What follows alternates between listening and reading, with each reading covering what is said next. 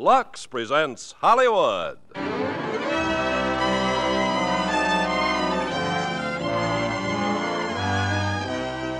Lever Brothers Company, the makers of Lux Toilet Soap, brings you the Lux Radio Theater, starring Michael Rennie and Gene Peters in The Day the Earth Stood Still. Ladies and gentlemen, your producer, Mr. Irving Cummings.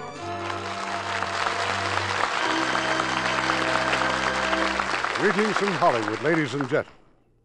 There is an ever-present question that has puzzled and intrigued our world for centuries.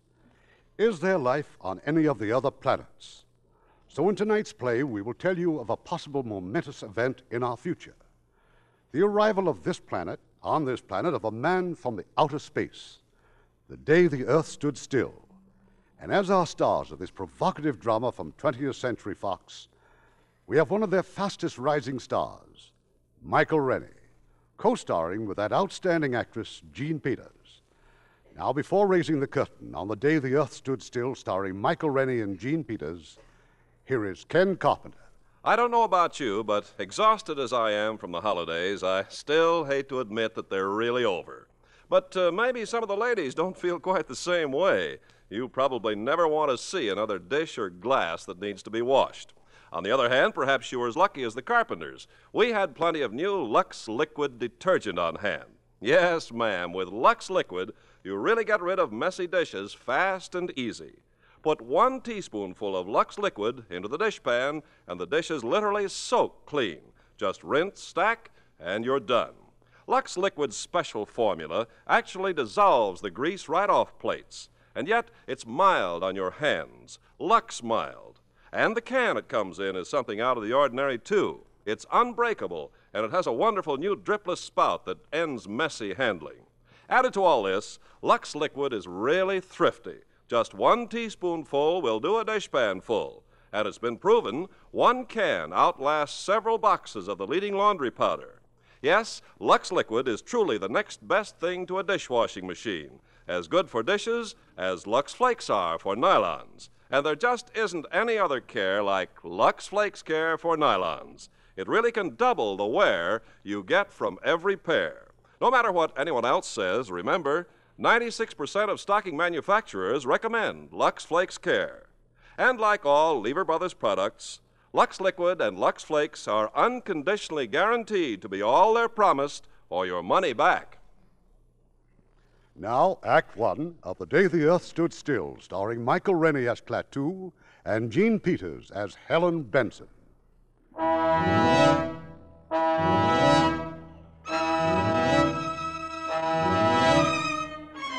It was a pleasant spring day, an ideal day for a walk in the park, a day to push the baby buggy and be glad you were alive. There'd been at least 20 such sparkling days that spring, and perhaps 1 billion or more of them since the Earth began. And nothing had ever happened to spoil them but a few small fires, or a slight head cold in the evening, or a rain squall. This spring day, in the middle of the marvelous 20th century, was different. It was the most different day that had happened to mankind since the first Christmas. The thing was noticed in Hong Kong first on the British radar. But that's impossible. That thing must be doing about 4,000. That can't be aircraft, sir. Must be a buzz bomb. Better give an alarm. Keep it steady, though. Maybe faulty equipment. If the British radar in Hong Kong was faulty, so was the radar all over the Orient and Asia and Europe. So were the announcers on the radio. This is Moscow. This is Calcutta, India. This is Radio Luxembourg. The American radar screen quickly confirmed the fact that there was nothing wrong with the British radar, and that there was something very gravely wrong 40 miles out in space, far above the Earth. Luckton at Ferris to Baker. I have an object at 200,000 feet, 4000 miles an hour. Then it was here. Incredibly, it was here. Burning down through the sky over Washington, D.C., hovering over the mall. Descending. They're here! They come! They're here! They're here!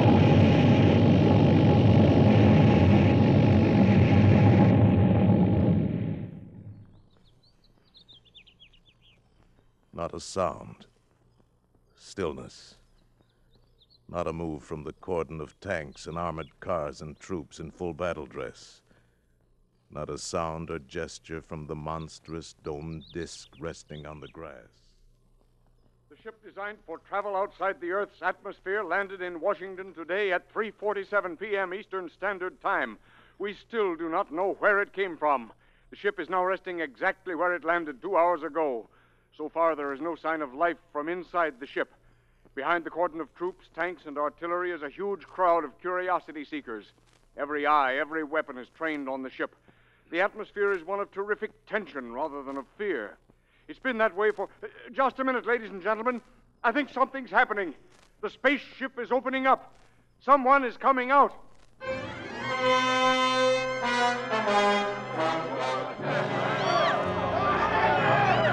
Keep calm, everybody. Don't get excited. Keep calm. Quiet! A wedge is opened in the smooth, unbroken metal skin of the spaceship. A ramp slithers out on the grass.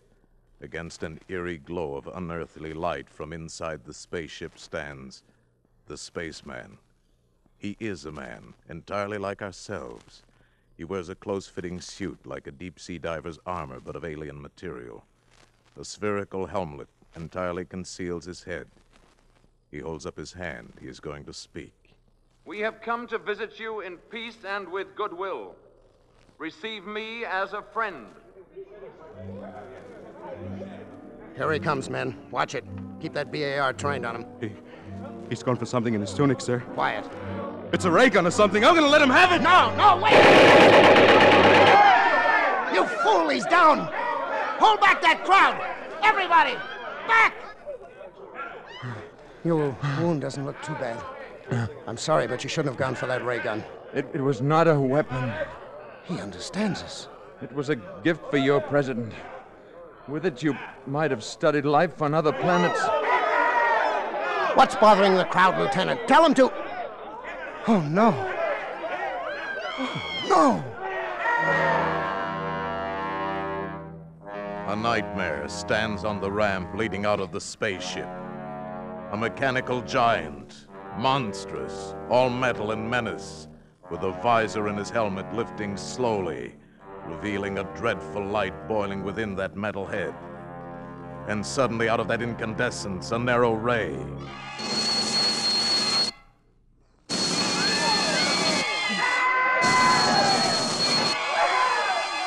Rifles, tanks, artillery glow with that terrible incandescence and become vapor in a mush of puddled steel. And in the deathly silence that follows, the robot strides down the ramp. The Avenger. From where? God! The Glet of Roscoe! He won't hurt you now. Let's get you to a hospital.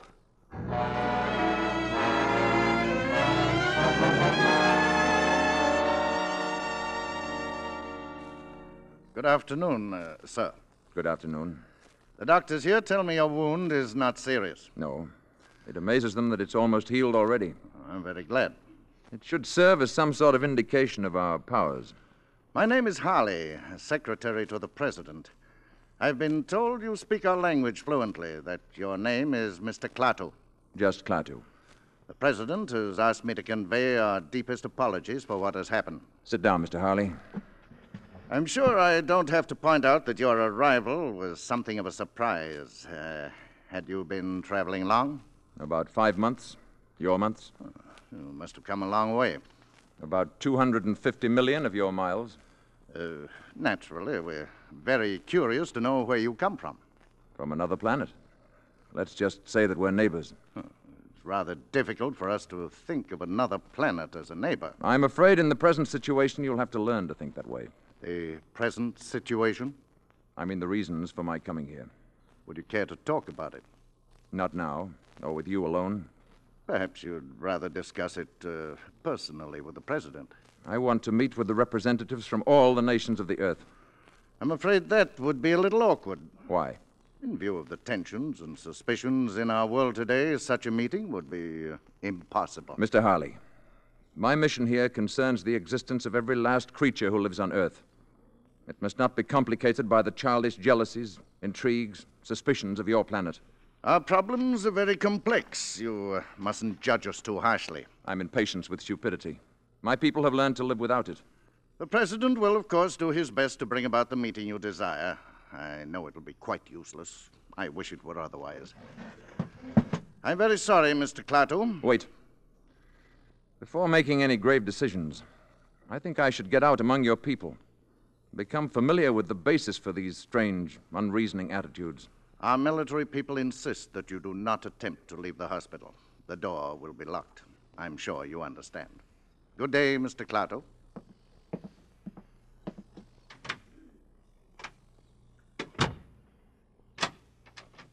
The door will be locked. Will it now? Klaatu escaped, nor could the embarrassing news of his disappearance long be suppressed. It was read about in the papers and described in excited tones over the radio. Authorities at Walter Reed Hospital still refuse to comment on how he managed to escape, except to say that he broke into a hospital locker and stole clothing belonging to a staff doctor. While the government does not minimize the crisis, This was the latest and the only news, and among the countless millions listening were two men and a woman in an ordinary home on an ordinary street in Washington, Mrs. Crockett's rooming house. There was Mrs. Crockett and Helen Benson and little Bobby Benson. Benson. Up against powers that are beyond our control or understanding. Oh, And that we... I just can't stand any more of this. Oh, I wanted to hear more, Mrs. Crockett. It's exciting, isn't it, Mother? Hush, Bobby. Exciting. It's enough to drive a person... Who are you? I'm sorry. I saw your sign outside and the door was open. My name is Carpenter. Yes? I'm looking for a room. Oh, yes. I do have a nice room. Are you a G-man? No, I'm afraid I'm not. I bet he is, Mom. I bet he's looking for that spaceman. I think we've all been hearing too much about spacemen, Mr. Carpenter. This is Mrs. Benson, Mr. Carpenter. How do you do? And this is little Bobby, my youngest guest. Hi. I'm Mrs. Crockett.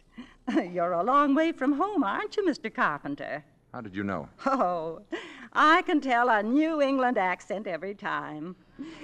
This way, please, Mr. Carpenter.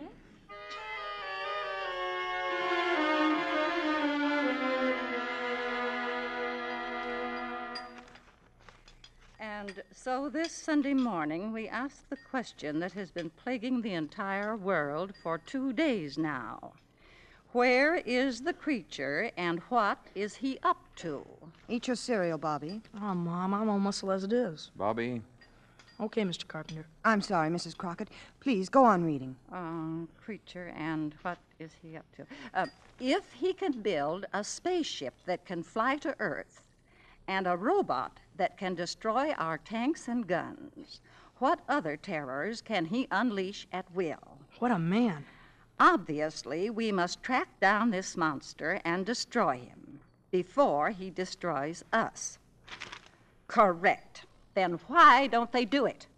This spaceman, or whatever he is, we automatically assume he's a menace. Maybe he isn't after all. Well, then where is he, Mrs. Benson? What's he up to? Maybe he's afraid. Oh, he's afraid. Well, after all, he was shot the minute he landed here. I just was wondering what I'd do. Perhaps before deciding upon a course of action, you'd want to know more about the people here. Nothing strange about Washington. A person from another planet might disagree with you. Oh, it's all right, Mrs. Crockett. That's Mr. Stevens calling for me. I'll go to the door. That awful robot standing there like an ugly iron statue is giving me the shivers. Morning, Tom. Hello, Helen. Hey, can anybody see us? Oh, no. So, all right, we're all set. I picked up some sandwiches and put gas in the car, and the radio is busted, so we can forget about the spaceman for the day, huh? I haven't been able to arrange for anyone to stay with Bobby. Mrs. Crockett's going out, and I don't suppose we could take him with us. Oh. Well, we could. Just today. Mrs. Crockett has plans, and I don't know who else to ask. I haven't any plans. Oh, Mr. Carpenter.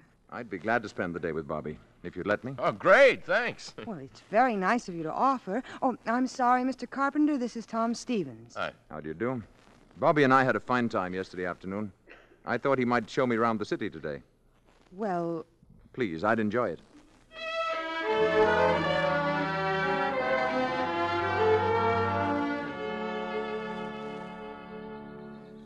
And this is where my father is buried. Robert Benson, Virginia, 1st Lieutenant, 45th Infantry. April 10th, 1916, January 29th, 1944. Your father was very young, wasn't he, Bobby? He was killed at Anzio. Did all these people here die in wars? Well, most of them. Didn't you ever hear of Arlington Cemetery? I'm afraid not. You don't seem to know much about anything, Mr. Carpenter. I've been far away, Bobby. Don't they have places like this where you've been? Not like this one. You see, they don't have any wars. Let's walk. All right. What would you like to do now? Go to the movies. All right. No fooling? No fooling. Do you have to have money to go there? Well, I've got $2. I'll treat you, okay? No, I want to take you. Look, do you think they'd accept these? Oh, gee, what are they? Diamonds? Well, in some places, these are what people use for money. They're easy to carry and they don't wear out. I bet they're worth $1 million. Would you give me your $2 for 2 of these? Sure, okay. There you are. Let's not say anything to Mom about this, huh? Why not? Well, she doesn't like me to take advantage of people. Hey, before we go to the movies, would you like to see the Abraham Lincoln Memorial? Thank you. Yes, I would. Well,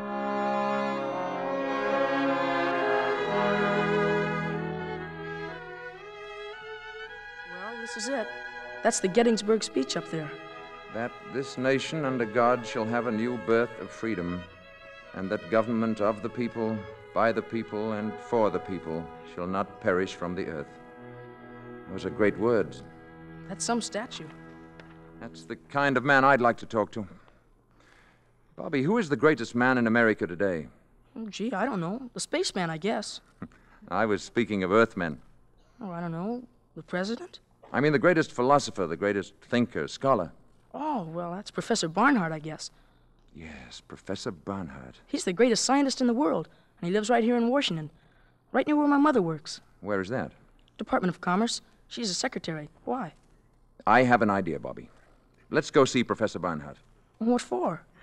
You just said he's the greatest man in America. You're kidding, aren't you? Wouldn't you like to meet him? Oh, sure I would. Oh, go on. I bet you'd be scared. Maybe we can scare him more than he can scare us. I like you, Mr. Carpenter. You're a real screwball.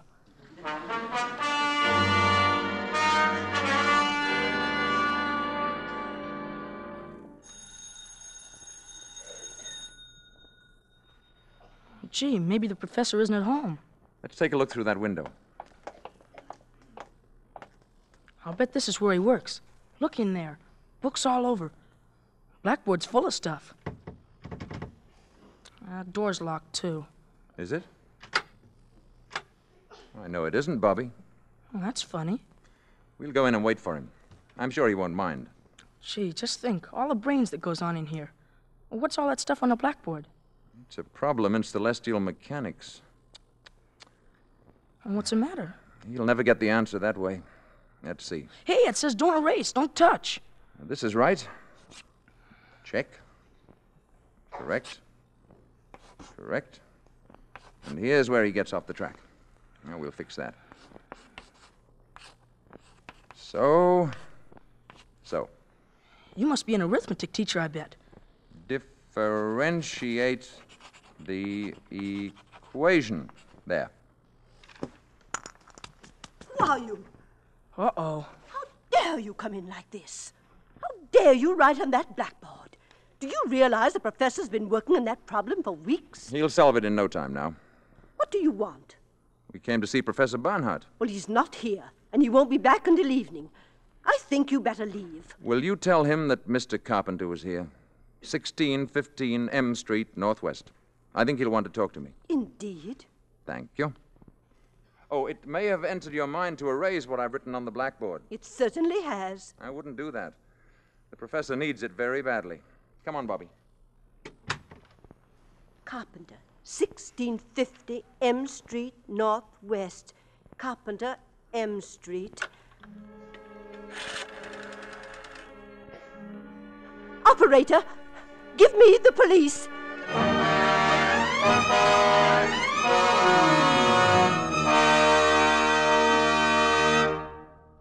Act 2 of The Day the Earth Stood Still in a few moments, after we see if Francis Scully has any big news for us tonight. Oh, I do, Ken, about a big man in a big picture. The picture is Warner Brothers' Wayne Fellows production, Hondo, in 3D. And the big man must be John Wayne, even bigger in 3D. Oh, and better than ever, too. For his leading lady, John drew one of last year's most talked about and talented Broadway actresses, Geraldine Page. Oh, yes. Hondo is her first Hollywood picture, isn't it? That's right. And isn't that the one that was filmed in a really wild part of Mexico? Camargo, Mexico, Ken, where it's hot as well as wild. In the picture, John plays a part Indian dispatch rider for the U.S. Cavalry around 1870. Geraldine is lovely as the woman he falls in love with. She's a fine actress. Knows a good thing when she sees it, too, because she's a real Lux girl. You'll be getting in on a good thing, too, once you use mild and gentle Lux toilet soap. 9 out of 10 Hollywood stars, like Geraldine Page, have found that really there's no soap quite like Lux. And now our producer, Mr. Cummings. Act 2 of The Day the Earth Stood Still, starring Michael Rennie as Klaatu and Jean Peters as Helen Benson.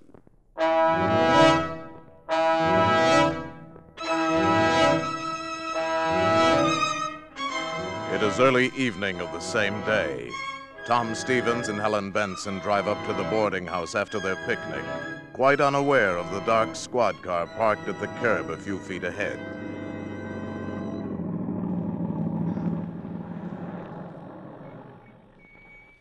Well, here we are. Thank you, Tom. It was a wonderful day. You, still haven't answered my question. Oh, you know how I feel, Tom. But I still want time to think it over. If I could only tell the boss I was getting married and acquiring 2 dependents. You're a good salesman. A good salesman wouldn't give you time to think about it. Good night. Didn't you forget something? Now, good night. Good night.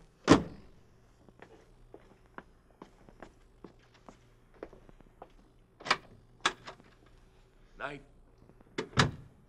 Oh, Mr. Carpenter. Hi, Mom. Hello, darling. Mrs. Benson, this is Mr. Brady. How do you do? How do you do? Mr. Brady's a government agent. Oh? Did you have a nice day, Bobby? We had a swell time, didn't we, Mr. Carpenter? Yes, we did. We went to the movies and had a banana split, and we went to see Daddy. Oh, I don't know how to thank you, Mr. Carpenter. I enjoyed every minute of it. We better get going. Yes. Good night, Bobby. Good night. I'll tell you the rest of that story tomorrow. Good night, Mrs. Benson. Good night. Nice meeting you, Mrs. Benson. Thank you. Why did Mr. Carpenter have to go with Mr. Brady? I don't know. Maybe it was a mistake. Upstairs with you. Yeah. We sure had fun today. We went all over Washington, and we went to see Professor Barnhart. Professor Barnhart? Oh, sure. Barnhart? Up to bed now. Pronto.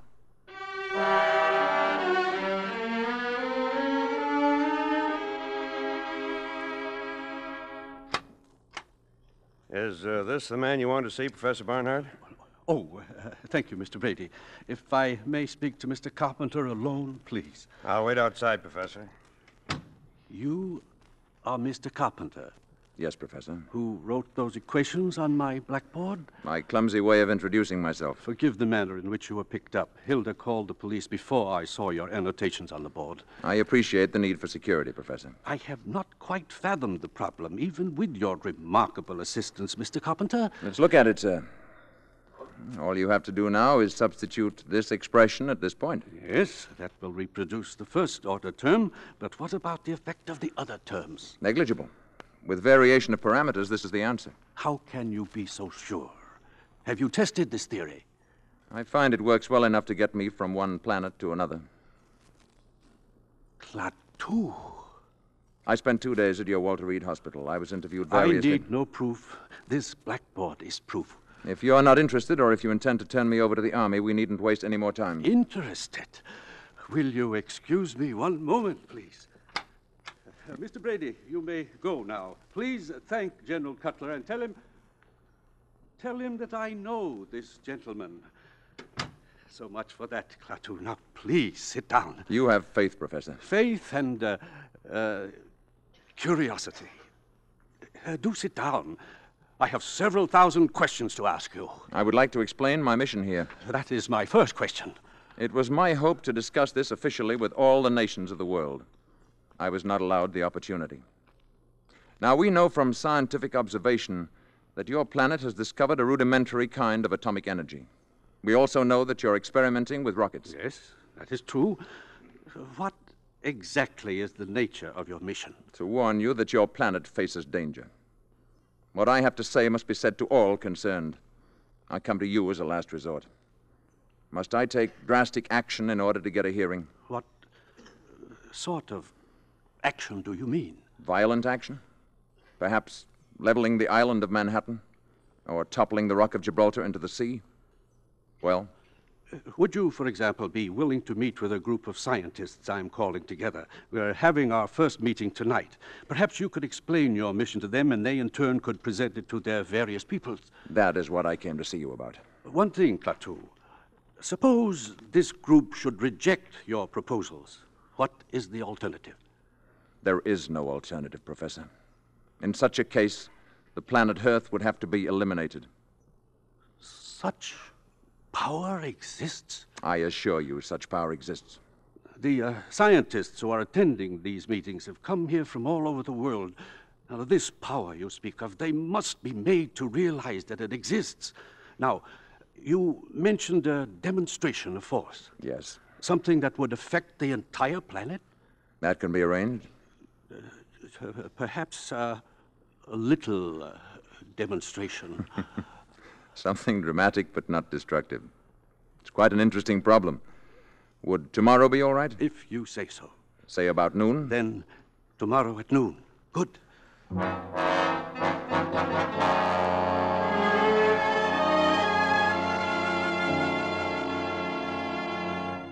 Going out tonight, Mrs. Benson? Oh, it's you, Mr. Carpenter. I'm afraid I startled you. Yes, I am going out. Mr. Stevens is calling for me. Everyone seems so... Jittery is the word. Bobby's the only person I know who isn't jittery. He's a fine boy, Mrs. Benson. Naturally, I think so. Warm, friendly, intelligent. He's the only real friend I've made since I've been here. Mr. Carpenter, this is none of my business, but why did that detective come here last night, that Mr. Brady? Bobby and I tried to see Professor Barnhart in the afternoon, but he wasn't in. Apparently, they thought I was looking for secrets of some kind. Oh, that must be Tom now. Oh, Mr. Stevens, do come in. Helen is in the sitting room. Alert Mrs. Crockett. She has a romantic mind. Hello there, Helen. Had a minute to spare. You ready? Hello, Carpenter. Picture starts at 8:50 on the dot, Helen. I'll be ready in a minute. I was just talking to Mr. Carpenter. Oh, I hope Mr. Carpenter won't think I'm intruding. Excuse me. I was just going up to my room. Good night. Good night, Mr. Carpenter. Have a good time, both of you. Thank you. Tom, that was awful. I'm sorry. I guess I'm just tired of hearing about Mr. Carpenter. Mr. Carpenter. Shh. I don't like the way he's attached himself to you and Bobby. After all, what do you know about him? Very little, it's true. Well, let's not stand and talk about it anymore. I'll go up and get my things.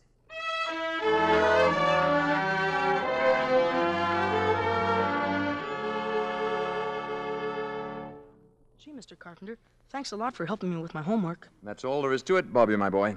All you have to remember is first find the common denominator, then subtract. I got you. Thanks, Mr. Carpenter. I'm leaving with Tom, Bobby. You'll go to bed on time now, won't you? I'll say good night again, Mrs. Benson. Mr. Carpenter... Yes? Nothing. Good night. Good night. Night, Bobby. Bobby, I think it would be better if you didn't see quite so much of Mr. Carpenter. Well, gee, why, Mom? He's swell. I like him. And he's awful good at arithmetic. He even helped Professor Barnhart. I'm sure he's a very nice man. I just think he might prefer to be left alone. Now, go to bed, darling. But why would he want to be left alone? Don't forget to brush your teeth.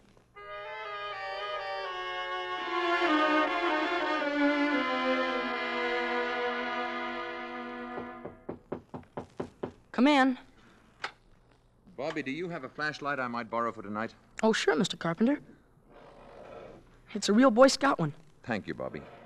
Why do you want it? The light in my room went out. See you tomorrow. Better get into bed now. Gee, I wonder if the batteries are any good. Mr. Carpenter! Bobby went to the door and opened it. What he saw down the hallway puzzled him. Mr. Carpenter's door was ajar and light was pouring out of his room. Funny. He said his light went out. Then Mr. Carpenter came out carrying the flashlight and stealing down the steps like a thief. This was peculiar, but this was adventure. Bobby followed Mr. Carpenter, and what he saw couldn't have been a dream. It was too real. But it couldn't have been true either. It was too deliciously frightful. Dream or not, it was filled with darkness, stung by staccato flashes from a genuine Boy Scout flashlight. Flashes that activated a giant robot into knocking out his guards so that Mr. Carpenter from the boarding house could get into the shed the Army had built around the spaceship. And dream or not, Bobby saw this Mr. Carpenter go into the spaceship.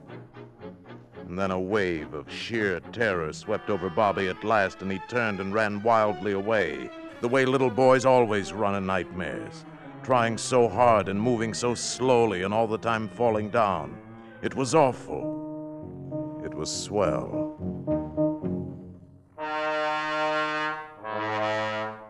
When his mother came home around midnight, Bobby was curled up on the sofa. Instantly, he jumped up and ran to her and to Tom Stevens as they came into the hallway. Mom, listen. Bobby, what are you doing down here at this hour, fully dressed? Hello, Mr. Stevens. Mom, I had to tell you. Tell me what? What's the matter, Bobby? I followed Mr. Carpenter tonight, right after you left, and gee, where do you think he went? Right into the spaceship. Now, Bobby, just 1 minute. Honest, Mom, I saw him. They got a shed built around the spaceship so nobody can get to it. But Mr. Carpenter flashed a signal to that Iron Man up there, and what do you think? Bobby, have you been dreaming again? Why, sure. No, Mom, honest, I haven't. I promise you, I saw it. Where did you see all of this? Well, I'm telling you, on the lawn down at the mall. In that place where the soldiers are all out in front. And where were the soldiers all this time? Well, that robot fella grabbed him and knocked him out. Oh, Bobby. Yeah, and then Mr. Carpenter walked into the shed, and the spaceship opened up, and he walked right inside, and it closed again. Gee, I like Mr. Carpenter, but I'm scared, Mom. Oh, darling, it was just a bad dream. We'll prove it to you. Tom, will you see if Mr. Carpenter's still up? Ask him to come down here a minute.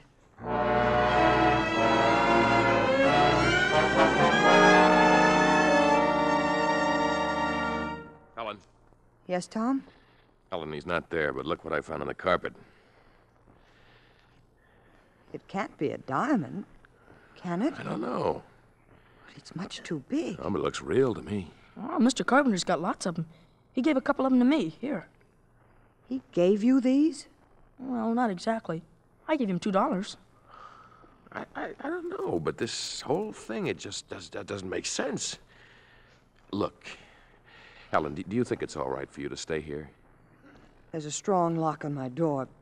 And Bobby's going to sleep in my room tonight. Okay. Upstairs, nightmare boy.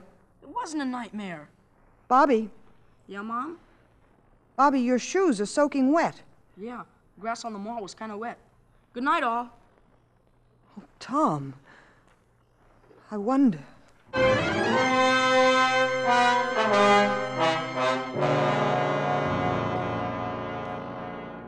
Klaatu had promised what Professor Barnhart termed a little demonstration. Promised it for the following day at noon. It is now 2 minutes to 12. In the Department of Commerce building, Helen Benson has left her office on her way to lunch. She stands in the corridor waiting for an elevator.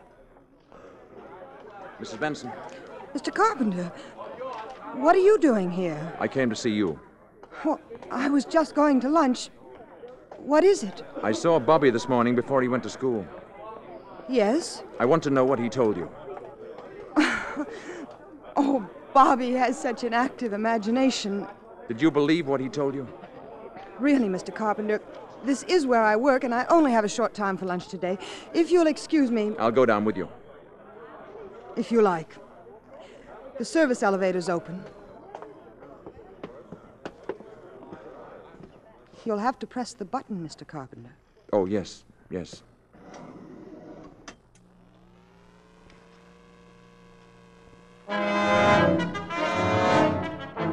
It was just 5 seconds before noon of that fateful day when Helen Benson and Mr. Carpenter stepped into that electric elevator.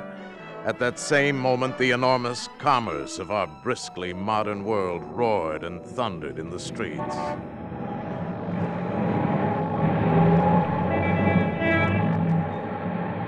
"5 seconds to noon. 4 seconds. 3 seconds. 2 seconds. 1. 0.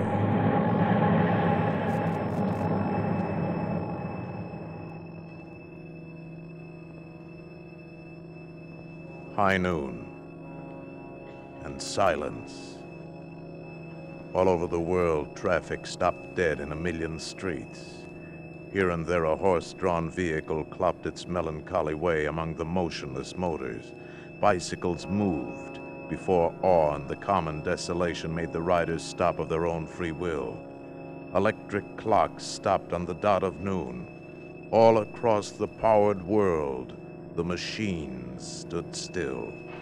Toasters failed to pop and battle fleets on maneuvers drifted aimlessly on their dead propellers. Joe Smith's milkshake didn't spin, and the humming turbines deep in Hoover Dam didn't produce current. Mrs. Housewife's washer stopped in the middle of its cycle, and electric lights went out all over the world. At a conference table in Washington, a hasty council of the armed services was held. As far as we can tell, gentlemen, all electric power has been cut off all over, with few exceptions. And even these exceptions are remarkable. Hospitals, planes in flight, that sort of thing. I wish I could be more specific, but all communications are out. I can tell you that we are preparing to declare a state of national emergency, but before we start discussing plans, I want a report from Colonel Ryder. All I can report, General, is that the robot at the spaceship was discovered to have moved last night. It knocked unconscious the 2 soldiers guarding the entrance to the shed the Army engineers had built around the spaceship, indicating that someone, presumably the spaceman, had wanted to get into the ship for one reason or another. In all likelihood to signal for this demonstration of his planet's power. Go on, Colonel. Well, that's all, sir. Well, gentlemen, until now, we've agreed on the desirability of capturing this man alive. We can no longer afford to be soft in this matter. We will get him alive if possible, but we must get him. Is that clear, gentlemen? Dead or alive, get him.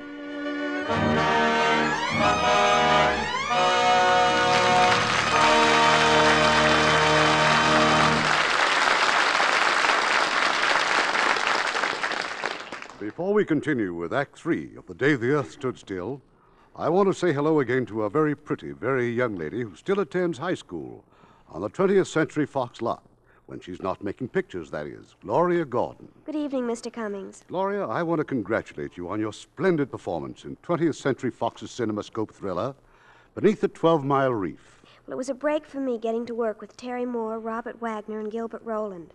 I'm Bob's sister in the picture, you know. It's my first CinemaScope appearance, too. Those Technicolor deep-sea diving scenes are beautiful as well as exciting. A fine picture like Beneath the 12-Mile Reef can start a career zooming, Gloria. I'm sure it will yours. And that peaches and cream complexion won't hurt a bit either, Gloria. Thanks, Mr. Carpenter. You can call mine a Lux complexion if you like, because I use Lux all the time to keep my skin looking just right. I think there's nothing like it. You know, it's hard to find a movie star who doesn't depend on Lux complexion care. In the bath, too, Lux toilet soap is so gentle, so refreshing. And like all Lever Brothers products, Lux toilet soap is unconditionally guaranteed. If it isn't all we say it is, your money will be returned. We pause now for station identification. This is the CBS Radio Network.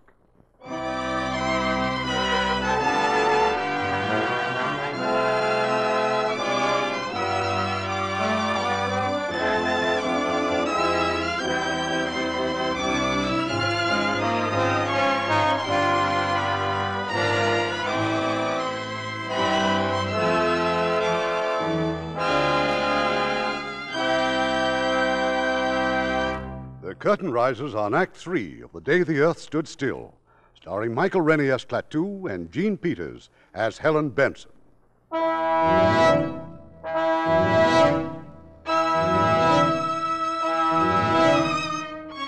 All over the world, electric power has been neutralized on the stroke of noon, as a token of the spaceman's power and as a warning to the Earth. While they've been trapped between floors in an elevator, the spaceman has told Helen his identity and purpose here. I've already told you more than I told Professor Barnhart, because my life, in a sense, is in your hands. But if I die, a world, your world, may die too.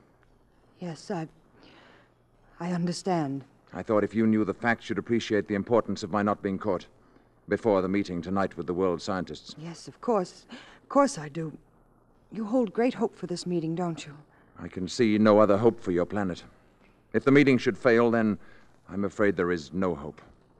Oh, the lights. And we started again. It must be 12:30. Yes, exactly.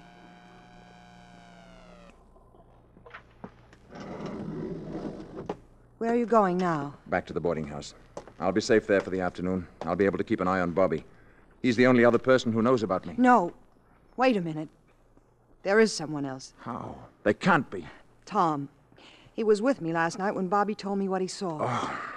Well, of course, he doesn't know anything definite, and, well, he talked to me first before... But then we can't take a chance, can we? Can you get in touch with him? I think so. I mean at once, now. I'll try. You will. You must.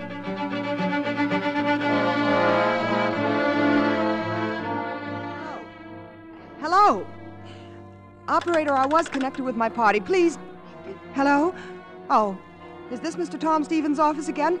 We were Well, I must speak to Mr. No, Mr. Stevens. Yes, this is Mrs. Benson. Benson! Well, when do you expect him in, then? Well, will you tell him I called, and please not to leave his office. I'm coming down to see him. Yes, it's very important. To you, too.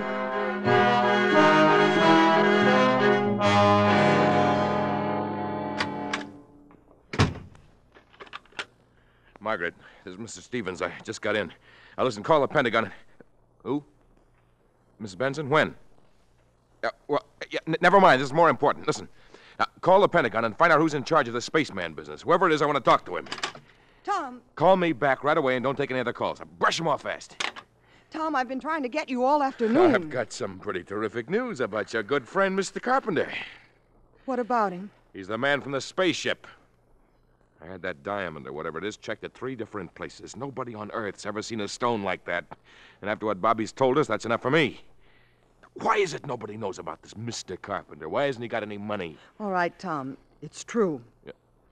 How do you know?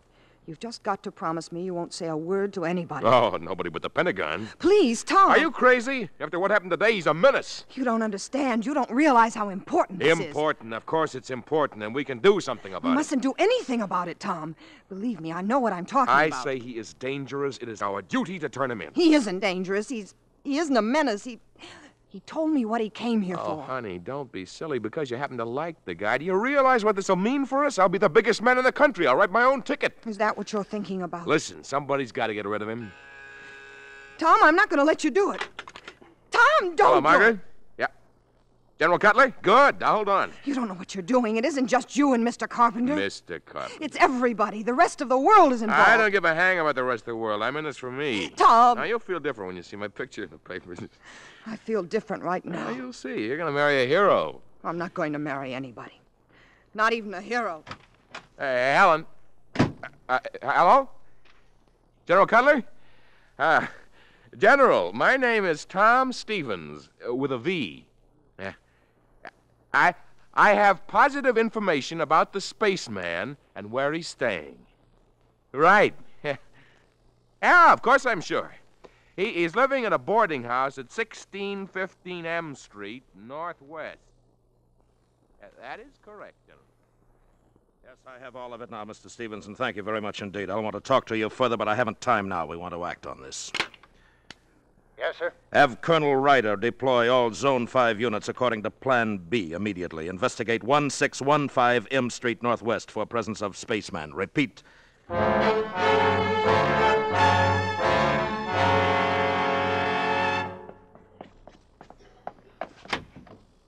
Mr. Carpenter. Right here. Did you see Tom? What does he say? It's no good. It's too late. I've got a taxi outside. Hurry.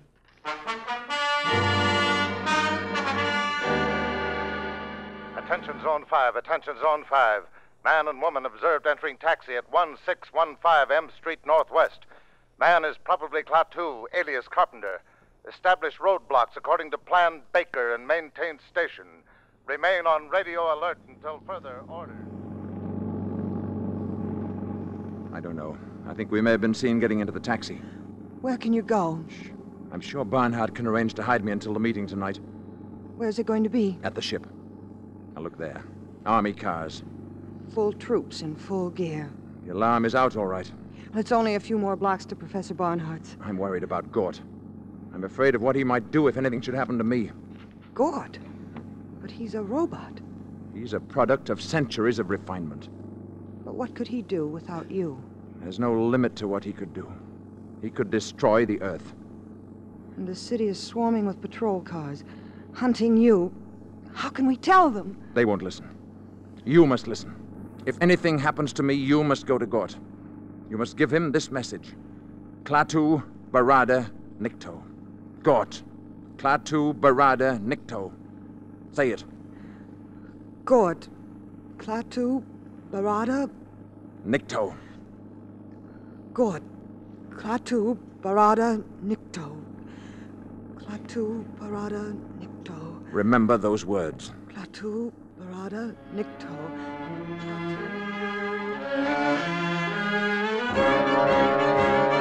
Attention, Zone 5. Taxicab moving north on 14th Street from Harvard Street. Man and woman in back seat. License number H0012. H0012. Section 2, close in. This is your target vehicle. We're hemmed in. Driver will get out here. I'm going to try to run for it. If they get me, you get to Gort. Now. There he is! Stop or we'll shoot! Stop or we'll fire! Mr. Carpenter! Gort! Run! Never mind, I'll check the guy.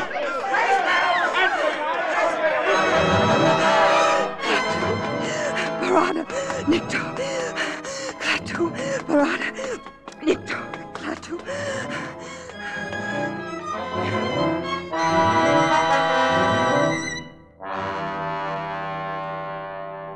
Centuries, ages of superhuman, superplanetary skill had bred intuition and a dim power of reason into the enormously complex intelligence inside of Gort's metal brain case. When Helen Benson stumbled up to the shed that housed the space machine, the guards were not there. Then she saw them. They were lying inside, their rifles fused and bent. Gort somehow knew that Klaatu was dead. Gort was already on the move. He was on the move toward Helen. No! No! God, no! The visor of his helmet was opening on that cosmic incandescence within, seething with world ruin, aiming impassively at Helen. God! God! Klaatu! Klaatu! Barada! Nikto!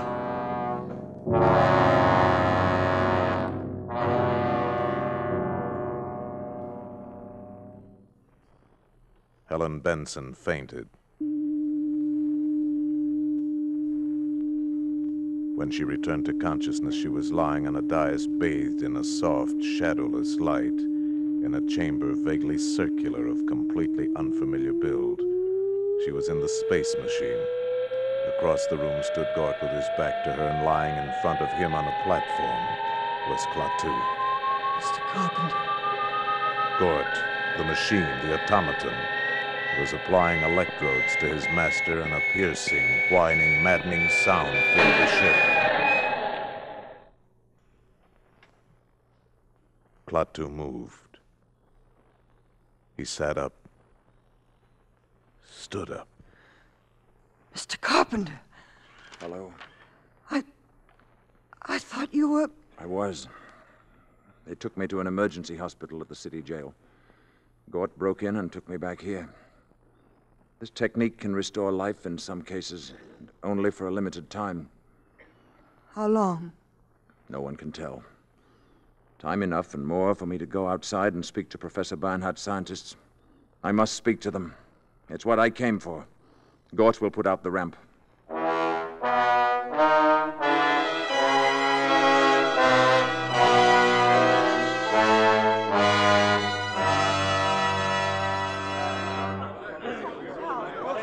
You people of Earth, you men of science, you are here from all over your world, Europe, Asia, representing many nations, many ideas.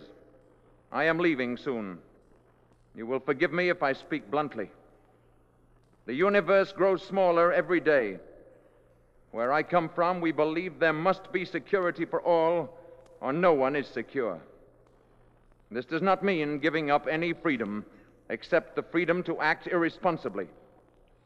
This is the message that I ask you to take back when you return to your native lands.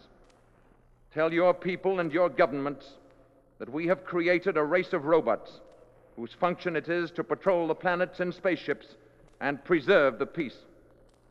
At the first sign of treachery, they will act automatically. Nothing you have here on Earth can stop them. The penalty for provoking their action is too terrible to risk. Your choice is simple. Live in peace or perish in violence. We shall be waiting for your answer. The decision rests with you. Gort Baringo.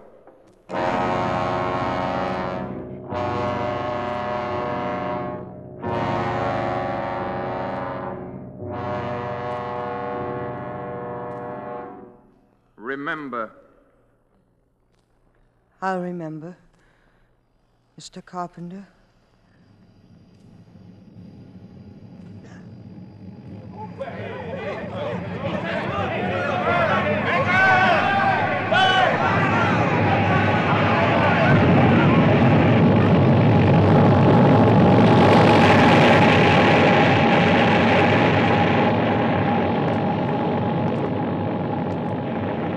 And as they had seen him come, so did they see him depart. And the people of the earth pondered upon the warning.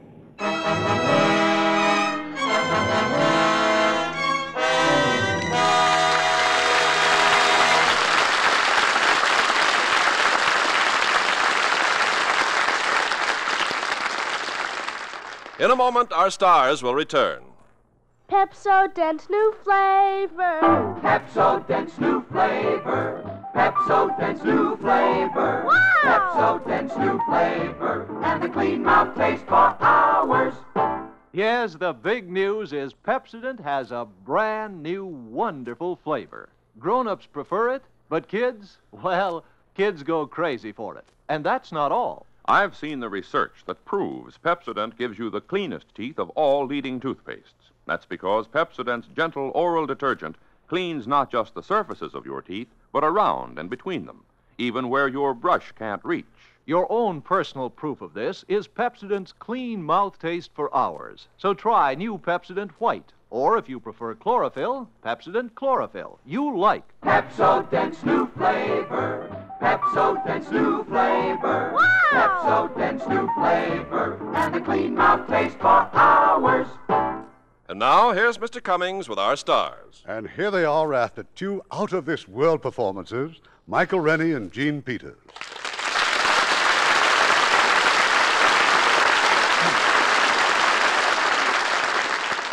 Mike, have you ever seen any UMOs? What's a UMO? An unidentifiable moving object. Yes, I saw several years ago in London. You mean during the war? No, when I was a very young actor. But the flying objects were later identified as ripe tomatoes and eggs and cauliflower. And how about you, Gene? Seen any flying saucers? Oh, actresses aren't interested in such things, Irving.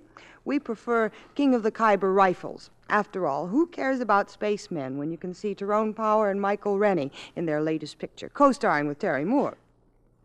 Oh, Marilyn Monroe, Betty Grable, and Lauren Bacall in How to Marry a Millionaire. And both these 20th Century Fox pictures are in Technicolor and CinemaScope. And these exciting new mediums are especially interesting to actresses. Their new stars must be especially interested in Lux soap for your complexion. We certainly are. I, for one, started using Lux soap for my complexion years ago, and I'm certainly glad I did. Now, Irving, what's in store for next week? Well, Mike, we're going from life in the future back to the charming era of the Roaring '20s. It's a delightful, amusing story of a multimillionaire who, for sentimental reasons, presents an average happy family with $100,000 and almost ruins their lives. It's Has Anybody Seen My Gal? And as the stars of this highly entertaining comedy romance from the Universal International Studios, we have two of their most popular young stars, Rock Hudson and Piper Laurie, co-starring with that fine actor, Gene Lockhart. Oh, the whole family will love it. Good night. Good night. Good night, and happy landing.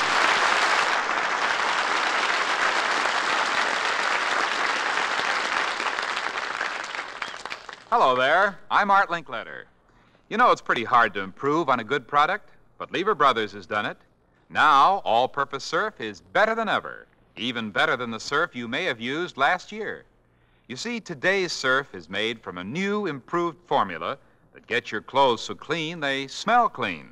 When you wash your clothes with surf, you don't need to worry about a stale, sour smell or that unpleasant medicinal odor that some detergents leave, because surf-washed clothes have a clean, sunshine freshness, like they'd been swinging in the breeze on a sunny day. And they have that same clean freshness whether you dry them indoors or out. Today's surf gets white things really clean without bluing or water softener, and you never need a bleach except for stubborn stains. So if you haven't tried all-purpose surf lately, try it soon. Take it from your old friend Art Linkletter. You like surf for everything you wash, 'cause when you wash them with surf, they smell like sunshine. Thanks, Art Linkletter. And I'd like to say again that when you wash things with surf, they smell like sunshine. And that's important, because things aren't really clean unless they smell clean. It's true that all good detergents these days get clothes clean looking, but surf does more.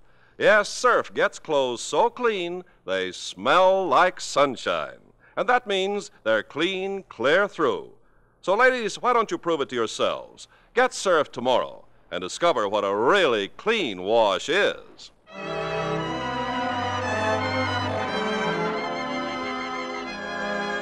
Lever Brothers Company, makers of Lux Toilet Soap and Lux Liquid Detergent, invite you to be with us again next Monday evening when the Lux Radio Theater presents Has Anybody Seen My Gal? Starring Piper Laurie, Rock Hudson, and Gene Lockhart. This is Irving Cummings saying good night to you from Hollywood.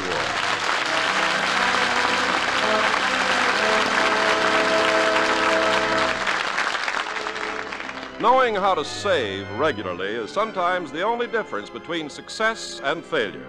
The savings bond way is the sure way to save. Every year, United States savings bonds grow in value. Interest increases year by year. As your bond investment grows, so does your security. Save for the future by investing in United States savings bonds today. Join the payroll savings plan where you work. Every payday, the amount you name will be set aside automatically, systematically, and invested for you in savings bonds. And remember, savings bonds are better than ever because they return 3% interest compounded semi-annually when held to maturity. What's more, they're fully guaranteed by Uncle Sam against loss, theft, or destruction. There's no safer investment in the world than United States savings bonds. If you're self-employed, save regularly through the bond-a-month plan where you bank. Heard in our cast tonight were Paul Freese as the narrator, Lamont Johnson as Tom, Herb Butterfield as Professor Barnhart, Tudor Owen as Mr. Harley, Billy Gray as Bobby, Edith Evanson as Mrs. Crockett, and Tyler McVey, Bill Conrad, Robert Griffin, Tom Brown, Fred Shields, Marvin Bryan, Shep Menken, Alastair Duncan, Stephen Roberts, Ottola Nesmith, and Eddie Marr. The Day the Earth Stood Still was based on Harry Bates' story, Farewell to the Master, which appeared in Astounding Science Fiction magazine. Our radio play was adapted by Milton Geiger, and our music was composed and directed by Rudy Schrager. Lever Brothers Company guarantees you'll be glad you bought the products you heard about on this program, or you can have your money back. This is your announcer, Ken Carpenter, reminding you to join us again next Monday night to hear Has Anybody Seen My Gal? Starring Rock Hudson, Piper Laurie, and Gene Lockhart. Every Thursday evening, Lever Brothers Company brings you the Lux Video Theater. Consult your local newspaper for time and station.